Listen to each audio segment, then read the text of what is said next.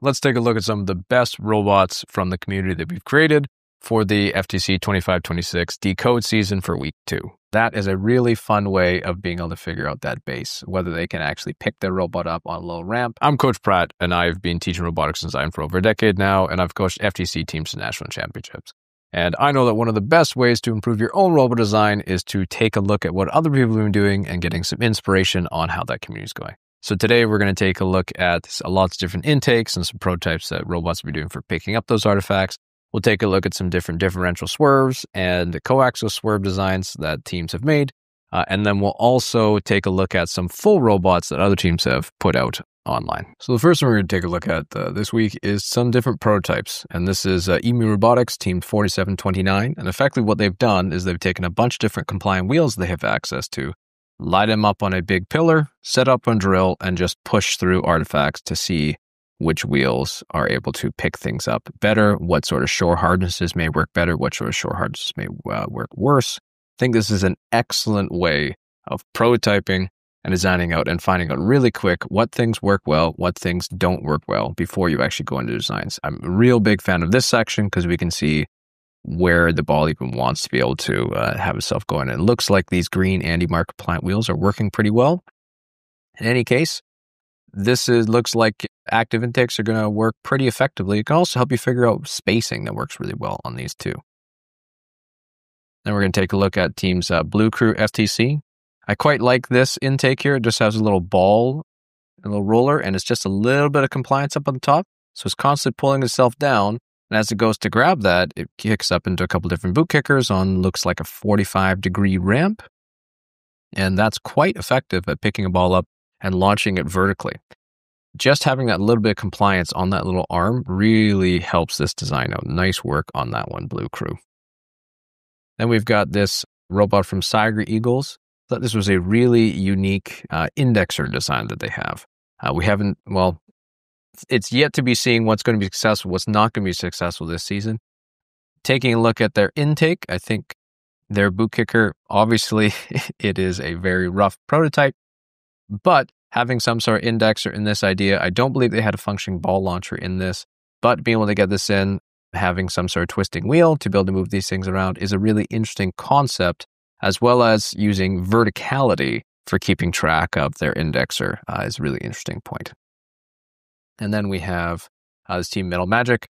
They've got a simple 2 little ball wheel intake here, a little servo arm that kicks it into their flywheel. And I think that overall, this is a pretty successful little robot just for an intake, just for a little kick to show you just how quickly you can get some prototypes up off the running, especially in this week 2. This is a great state for your robot to be in. You have proof of concept and really starting to work and build off of there.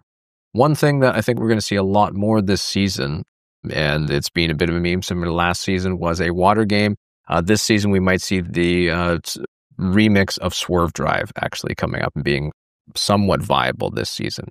So some things and some resources I want to highlight out for you on the Swerve Drive point. TerraVoxel has a great breakdown of a coaxial Swerve Drive module here, where it uses a servo motor for rotating and turning, and then using a bare DC motor through a gear, I think an overdrive to be able to definitely not overdrive, gear reduction to be able to push out a wheel here. So this is a really great breakdown on swerve drives. There's also a coaxial swerve drivetrain here from Veer Hanar, which I think is a really cool place for you to take a look at a little more inspiration on the coaxial side. And then there's also the Team CookieBots. I believe CookieBots has a CAD out of theirs as well, so it's an excellent resource for you to go ahead and take a look at. On the differential side, as opposed to having 4 swerve wheels, you have 4 Omni wheels in the corners, and then you have 2 wheels in the middle that actually do your main powering. You still do have 2 drive motors per, but these are the wheels that are able to turn and rotate and actually drive your motor around, and these things are able to get up pretty quick having a differential swerve drive. This is Electric Whiz. And then we've also got Wolfpack Machina, also has out a differential swerve drive here. I believe there is a CAD floating around on this as well. So don't want to write out the idea of having a swerve drive, differential or coaxial. At this point, it's not really clear which one is better than the other. There's also Dark Matter Robotics, Team 4150. also has another differential swerve drive here as another example for you to be able to take through.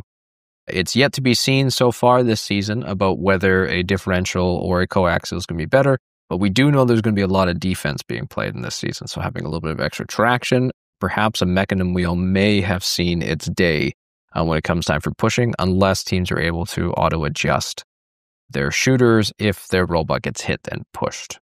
Let's keep going, and we're going to take a look at some more kind of full robot reveals here. We've got a robot from Unimate as their robot. They have a couple different boot kickers here with some rotating wheels on their way to pick it up. Looks like they can hold 3.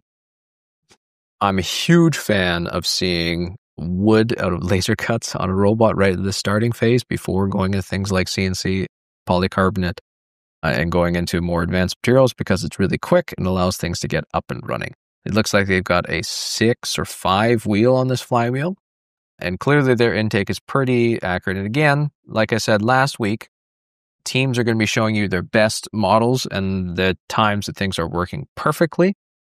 So again, I don't know if this is actually working as well as they say it is, but looking at that first video shot, it looks pretty successful. As well, it seems as though their flywheel ball launcher is also pretty strong. I'm a big fan of seeing chain as well as a prototyping, as opposed to using belts. Belts, you have exact distances, but chains allow you to move things around to get those distances you actually need. So nice work on this one, Unimate. Then we've got Team Hazmat over here. I think theirs is an excellent one. This is left over from the Robot in 30 Hours that the Fun Robotics Network put on. They have a simple boot kicker on the inside here, and then they have a little servo arm that pivots around, which we can see right here. Pivots around, pushes their ball up into their mechanism, and then they also have a larger geared intake so that they can change the angle of their launches. It's a great starting point on that robot prototype. Then we also have Team High Five here. We looked at their Spindexer last week, but we're actually going to take a look at how it's able to perform in its main shots. And again, we can see that for the most part, having some sort of flywheel launcher seems like it's going to be a bit of an early game meta that's developing at this point. But this is a really unique Spindexer that's designed for a human player to put in to be able to get some of those pattern points. Then we've got from Team 11047, Screw It. There is a sort of catapult style launcher here. And I think we've been seeing a lot of flywheels early, especially because 3 of the starter robots have flywheel starter ball launchers as opposed to catapult style ball launchers.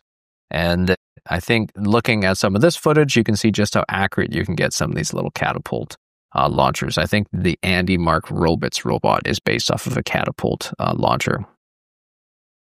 And that is a really fun way of being able to figure out that base, whether they can actually pick their robot up on a low ramp and get that up there. Now, in its current state, this would not count because they have their ramp, or maybe I'm wrong, but it looked like the ramp is scraping on the bottom of the ground there. If I am wrong, great. This would count as a level 2 base to be able to pick up another robot. You would have to have a perfect robot to be able to match that chassis, but that is a super creative way of making a quick low forklift to be able to base that robot up and down. So excellent work on that one, Team Screw It. I'm looking forward to seeing how you can adapt that sort of forklift design to apply to more robot kinds that may not be a perfect square. Then we've got Tech Attack 22417. They've got an interesting little compliant wheel intake here from the side, and with having that running quite quick on 2 what looks like 6,000 RPM motors, they may also be 1150. Running that ball up a 45-degree angle, that thing goes up wicked quick, no problems getting that out, and then into a sort of slightly hooded flywheel design here.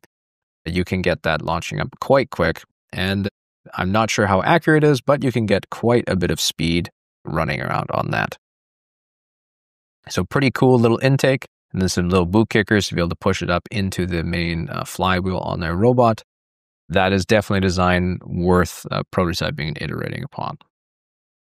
And then, as an update from last week, Team Astra Machina has done a little more iterating on the robot. Looks like they got a little polycarb on here now, and they're just showing off the accuracy of their little 2-wheel flywheel intake.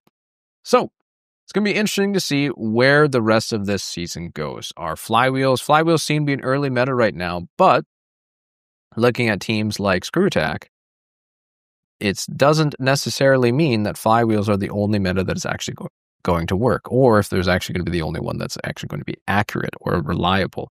And I think that having a catapult, especially if you use spring tension as opposed to something that's a little more elastic, you may more likely have more accurate shots over time. Because with a flywheel, you have to wait for that to spin up, and you have to have some sort of encoders in there so that you know that your RPM is coming back consistent every time. So perhaps a catapult may have more throughput.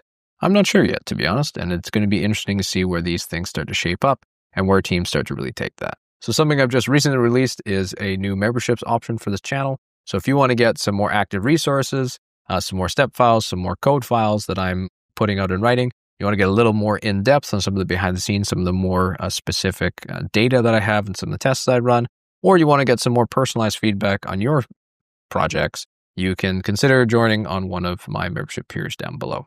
It really does help support the channel out, and it will help give you some extra resources for moving on this season. So I hope you found that helpful this week, looking at a bunch of different robot designs in FTC Fridays.